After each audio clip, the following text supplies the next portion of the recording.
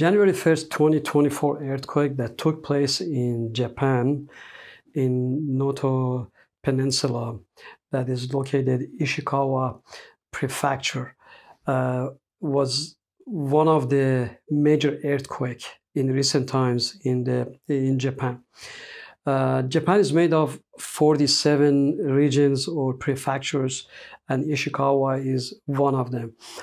Wajima City in that region basically sustained most of the damage from this 7.5 moment magnitude earthquake. The area is a very beautiful area. It's a very scenery area. It has lots of cultural places. People go, tourists, and so on goes. And Wajima City, where most of the damage took place, is for Japan relatively is a small town, basically. The earthquake epicenter, fortunately, it was located in the land, basically at the tip of the peninsula. And the reason I'm saying that it was fortunate that the epicenter or the center of the earthquake was located inland is because the type of the fault rupture that took place in this earthquake is one of those ruptures where one fault moves on top of each other's. Now, especially that type of fault rupture, if it's in the water, let's say a couple of miles in the ocean, and you are in the deep water, then movement of the one fault with respect to another fault, what it does, basically it causes the volume of the water comes up, and that's what causes the tsunami. That is exactly what happened during the March of the 2011, that it resulted in a major tsunami. It resulted in a meltdown of the nuclear power plant. And that tsunami was mainly responsible during the March of the 2011 to more than 20,000 people lost their lives because of the tsunami. So public were very concerned. And that's why you notice that the first thing that the Japanese authorities were on the TV saying that, well, there was no major tsunami and there's no meltdown of the nuclear power plant, because still that memory of the meltdown of the March of the 2011, that was 9.1, by the way. That was a 9.1 moment magnitude earthquake that took place in 2011. So it was a major one, and it was in the basically the epicenter, which is the point above the hypocenter, where you have basically the rupture take place below the ground. That's called the hypocenter. The point right above that is called the epicenter. In the case of the 2011, the epicenter was in the water. Fortunately, this time it was in the inland, so it did cause some tsunami, but it wasn't as bad. It was about a 1.5 meter high wave that came mainly in the vicinity of the Wajima city, and the damage was limited. But nevertheless, this is a strong earthquake. It caused lots of residential building to collapse, and lots of people were stranded in the train station, in the airport, and so on. The earthquake also was fairly shallow. The hypocenter where the rupture took place was 16, 17 kilometer deep, which is a shallow earthquake. And those shallow earthquake, of course, depending on the type of the soil and all that, it can cause lots of basically lots of damage. Another thing that is important, that I think that in general public, when we talk about the intensity, or we're trying to describe the magnitude of the earthquake, some people refer to the Richter scale, but the Richter scale really is not, it's old ways of trying to describe the earthquake. The moment magnitude is more descriptive. It tells you, gives you more information about the earthquake, because moment magnitude the way it is calculated, it is related to the area where the rupture took place. It depends on how much the movement took place. It depends on the rigidity of the rock and that's in that vicinity. So all those factors comes into the play to result into the moment magnitude, and it's more representative of the amount of the energy that is released during the earthquakes, whereas Richter scale is not. But fortunately, the way all these factors are played around, as far as the number goes itself, the number that you in the Richter scale and the more magnitude, they are kind of close together. Nevertheless, 7.5 is a very strong earthquakes that took place in this region. It caused lots of damages to the residential, especially building. Still, today is a Wednesday that I'm recording this episode. The earthquake took place on Monday, so it's been just a couple of days. So I'm pretty sure that there's going to be more information. That's how it is. But nevertheless, at least we know that the epicenter was in the inland. There was no major tsunami, but there has been lots of aftershocks, and that's expected, because when you have a large magnitude like a 7.5 magnitude, you are bound to have aftershocks, and that's going to happen. Some of the damages were related to the landslide. I saw some pictures that indicates liquefaction was a problem. Landslide is if you have for example, a top layer of a soil, let's say on a hill, top layer of a soil, slide with respect to the lower layers, and then basically a chunk of soil slides. And that's a landslide. That can cause lots of damage. In this case, it closed basically the roads, the means of transportation between the Wajima city and some other areas were shut down. And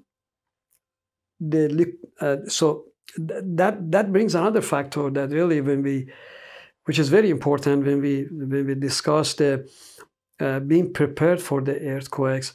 You have to look at the problem holistically. The concept of the resiliency, the community resilience, is very important. What do I mean by that? I think one of the episodes, earthquake, that we have elaborated on that. Let's say I have a hospital, right? I can put on a base isolation so that the content of the hospital doesn't get damaged, the building itself doesn't get damaged, and it's fully operational.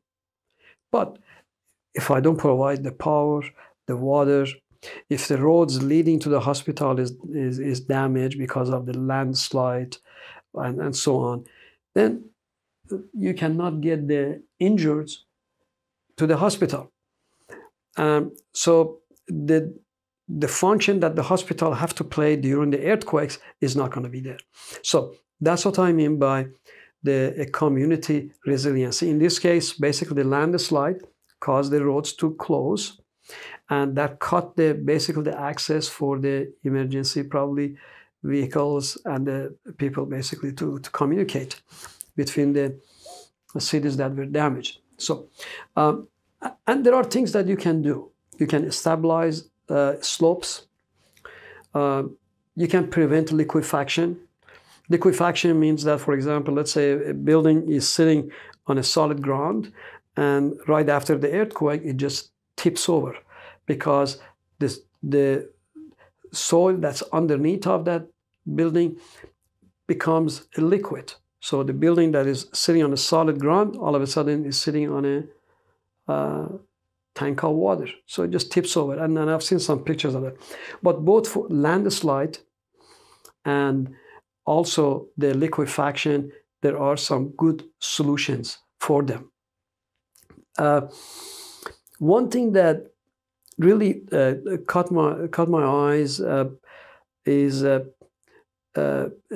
Japan is I would say Japan is one of the most prepared countries when it comes to the earthquakes. Okay, and no number of the casualties in this case was the numbers I have seen is anywhere between 14 to 55. Again, today is a Wednesday. Just a couple of days ago it happened. So the numbers, I would not be surprised, unfortunately, if the number goes up a little bit. And going back to this being prepared for the earthquake, one of the things that in Japan they do is their warning system.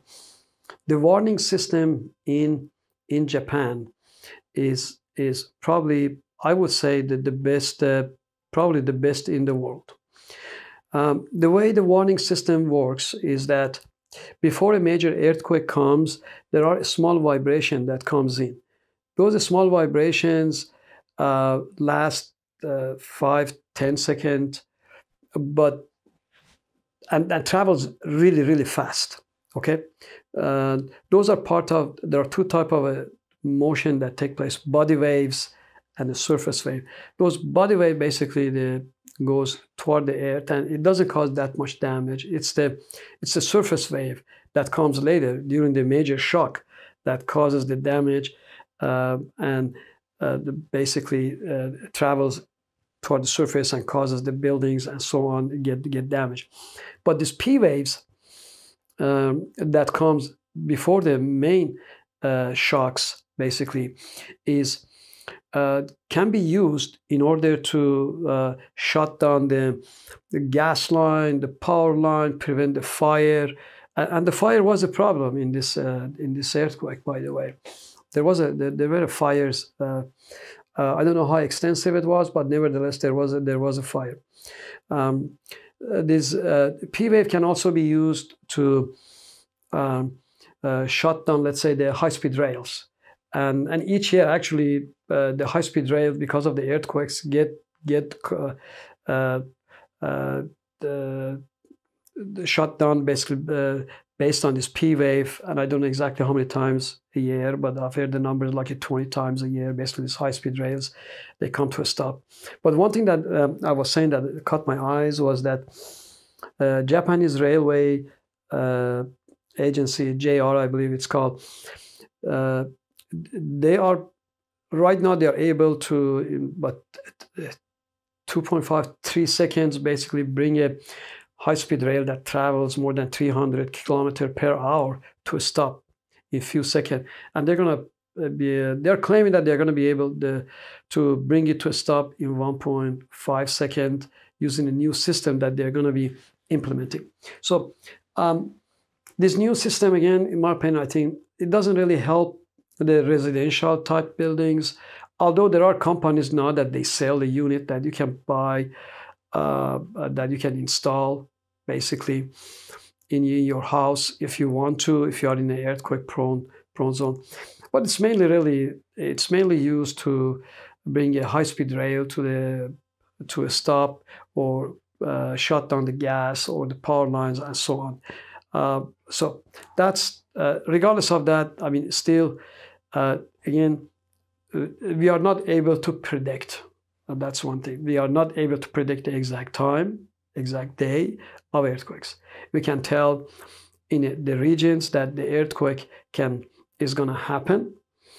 We can tell approximately every so many 50 years or 100 years or 400 years, there's going to be earthquakes. Because if you are in the region where the faults are moving with respect to each other, so you're going to have earthquakes. These faults continuously move with respect to each other, and but you can live with the earthquakes. We can design buildings so that it doesn't get damaged. And in fact, in these earthquakes, the airports, the train station, seems like their major facility basically continued the operation. It seems that the major damages were inflicted to mainly the residential buildings. So again, it's a bit early, really. I think we're going to learn more, but I don't believe, from what I saw, I don't believe there's any new lessons that we're going to be learning from these earthquakes.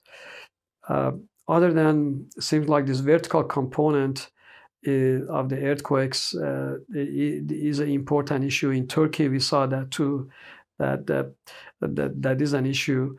that I don't believe we are doing as good a job to address that as other forces that are created in earthquakes.